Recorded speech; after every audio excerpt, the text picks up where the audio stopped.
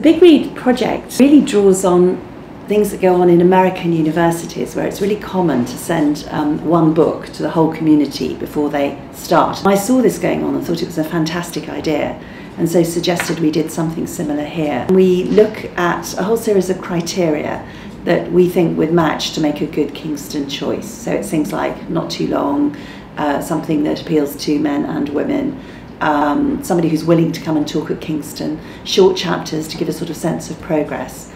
And out of that we pick the short list of 6. They're read by a committee that goes right across the university. I think it's joined us all up because it's the one book being shared right across the community, and so whatever role you occupy within the university, students, staff, or in any capacity, you can have a book.